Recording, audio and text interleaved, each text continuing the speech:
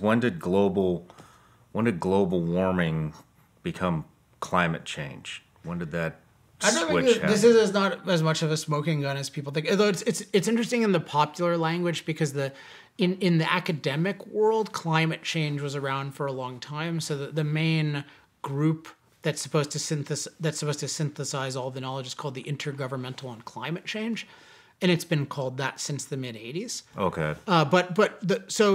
But there has been a switch in the popular terminology, right, from global warming to climate change. And I think part of it was there was a period where warming had slowed down dramatically. And so what they wanted to focus on was the alleged other negative consequences of warming, such as, storms and floods and all that. And as I said before, it's very implausible that everything would get worse.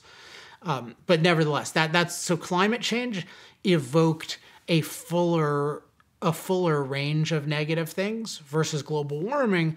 It's not even clearly negative, right? Because it could be positive depending on how much it is. So I think in general we've seen, and here's where the real, I think, evil is that we've gone from climate change to climate emergency, climate crisis, and that's particularly dangerous because what they're trying to do is they're trying to build into the words that we use a certain evaluation that is controversial and that is actually false. Because if you say, imagine we're just talking about the situation and we say, hey, Shawn, hey, what do you think about the climate emergency? You're already assuming that there is a climate emergency and you don't have to argue for it. But as I've pointed out, we're 50 times safer from climate-related disaster deaths, than we were 100 years ago. How can that be an emergency? Yeah. Is there any emergency where you're 50 times better off? No. No. So it's actually, I use this term in Fossil Future, we're actually in a climate renaissance. So if you want to argue that it's going to get worse in the future, that's hypothetically plausible, right? But you can't say it's worse in the present. And one thing to think about is anyone who uses the term climate crisis or emergency to describe the world now is ignorant of the present or in denial of the present. Or, this is what I really think is happening, they're not looking at the present from a pro-human perspective.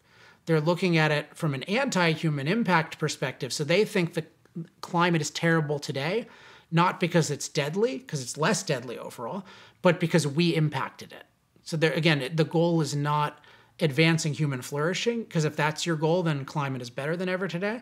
But it's eliminating human impact, in which case your view is that it's worse, even though we're better off. You have a chart too that shows how it's safer 50 years later than it was. Yeah. Over the last 100 years, it's just like, you start here, this decade, this decade, this decade. If you have that, I want to put it up. Yeah, we have all of them, so I'm going to send you just all of the charts in the book, and you can use any of them. Perfect. That you want. Yeah, so it's very... So I would say that the climate change thing, the other thing about climate change that's bad as a term is it's a deliberately ambiguous term, so it's not clear about the cause of it.